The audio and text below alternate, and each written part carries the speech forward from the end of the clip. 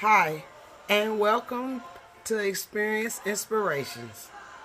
Welcome and press your way on in, press your way right on in, and press your way throughout your day. Welcome. Real freedom.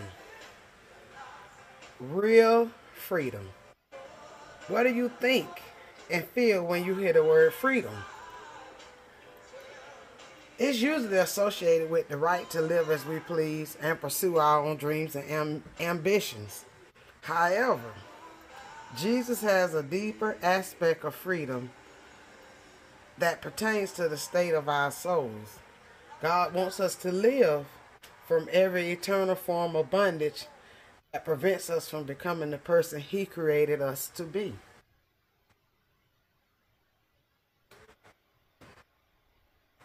I'll give you a few reasons of what Jesus came to us for freedom, for real freedom. The first one, the reason He came is to seek and save those which are lost in the world. That's in Luke 19:10. Primary reason He came to live with us on earth was to pay our sin debt in full on the cross so we all would become the children of God. Secondly, so that we might have life and have it more abundantly. That's John 10:10. Salvation is just the beginning of our Christian life.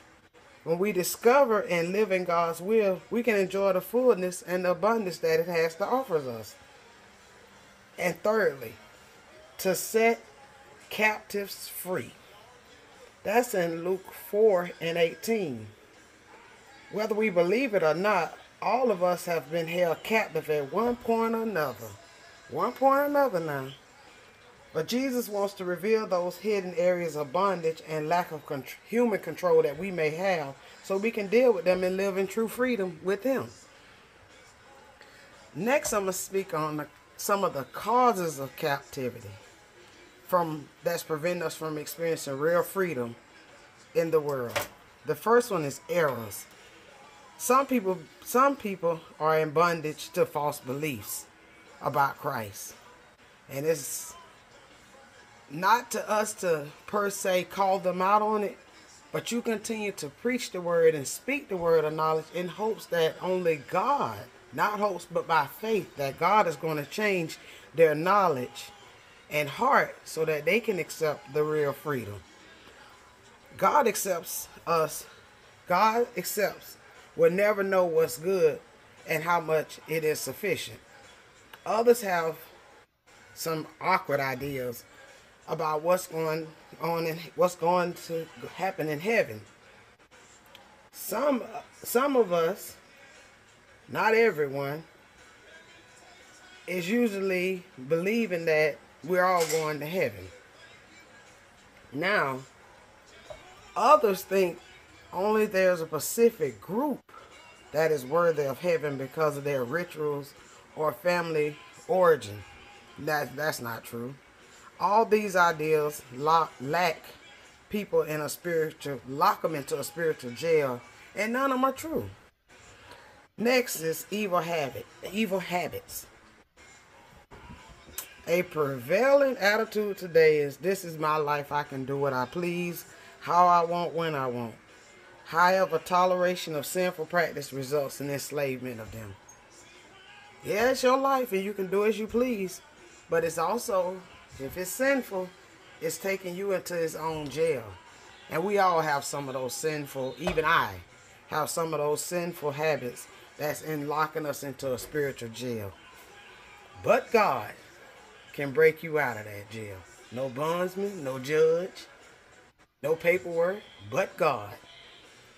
Next is lying and deception. Now, some people have an honest lifestyle of doing this, especially if they fear rejection or growing out of telling those lies. They get so comfortable with it it's like someone telling you it's raining outside, and if you believe them without going to that window and seeing for yourself that it's truly raining. They're just that comfortable and smooth with telling you a lie. Lastly, I want to talk to you about how the truth will set you free. And once you're free indeed. And that'll be 3 things I want to point out to you. The truth about our salvation. We got to recognize that freedom is based on a relationship with Christ. And that's indwelling with Him, communion with Him, reading His Word, inviting Him in at the beginning of your day, throughout your day, good or bad situations. Just praise Him, because in every situation, it is a good outcome. Every situation, it's a good, especially if it's bad, it's a good to come out of it. We just have to ask God to make that revelation if you don't see it for yourself at that present time. Next is the truth about our positions. Now, we are all children of God, and we are all joint heirs with Christ. Accepted, forgiven, and spiritually alive.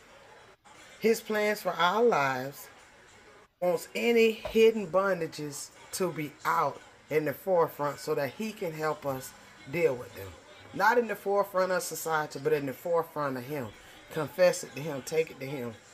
Father, I'm falling short of your glory, of this bondage. Whatever that bondage may be, take it to Him. Because only He can break it and give you the power through the Holy Spirit to break it, and fasting. And lastly, the truth about our possessions. As children of God, we have divine power, promises, and a nature which provides everything we need to live a godly life. 2 Peter 1, 3 through 4.